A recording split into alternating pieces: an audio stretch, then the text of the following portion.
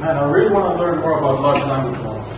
Yeah, man. These days I use them for pretty much anything, but perhaps not for junction submissions. Did someone say learning? Who are you? I am Mr. Reed.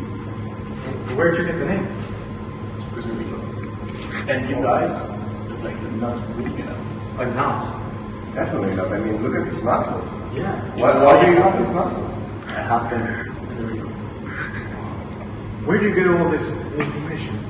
Because every day I scour the internet to find the best scientific papers for you guys. Have a look. What is this? That's true, man. Look, it's right here. ReadALot. It's working. Wow. So you see, now this is where I read a lot. How do you use it?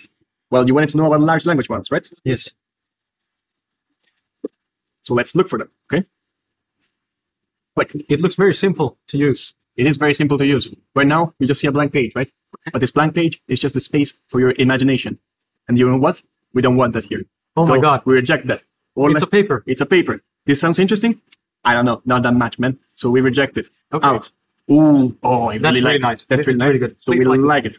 Okay. So now, this one, I don't like this that much. And you see how that works? So it's updating my preferences based on what I like and don't like. This is correct. And so, like this, you can find whatever you want super quickly and super sustainably. So cool, man. So how does it actually work? So this is using the sentence embedding model of a pre-trained large language models to project the papers into vector space.